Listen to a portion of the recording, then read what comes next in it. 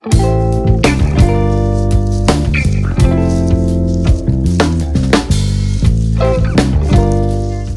Cam here. It is the 19th of February, and I thought today would be a pretty good day. The sun is shining and it's about 50 degrees out. I thought today would be a good day for a little farm update.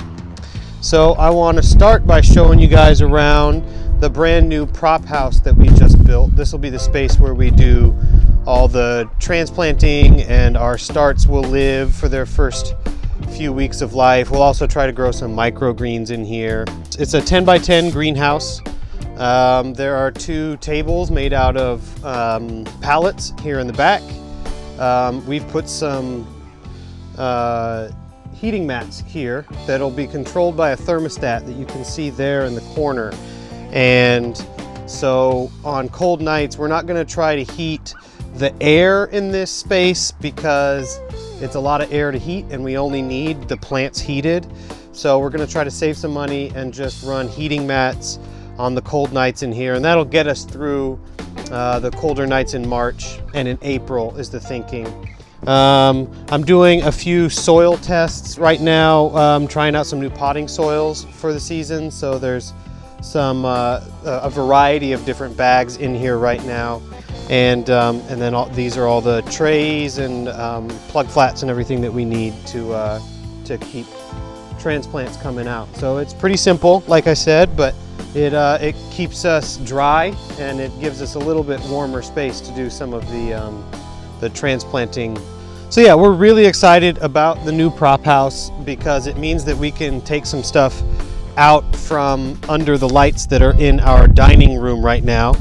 We have the tunnels wide open today. This allows us to put a little bit of rainwater on our winter greens because there's no sprinkler system operating inside the tunnel.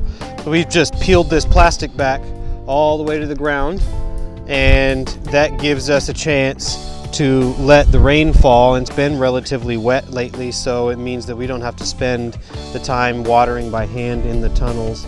We just planted our first lettuce starts of the season. That's this bed right here. And we're hoping that that will be our first spring mix bed for the first farmers market of the year in April. So a lot of our beds are in a period of transition right now, right? So this bed here is fennel, and most of the fennel has been removed. Pretty soon we will turn this bed over and plant our first spring crops in here. Planting season is really going to get started in earnest in about 2 weeks for us, right around the 1st of March.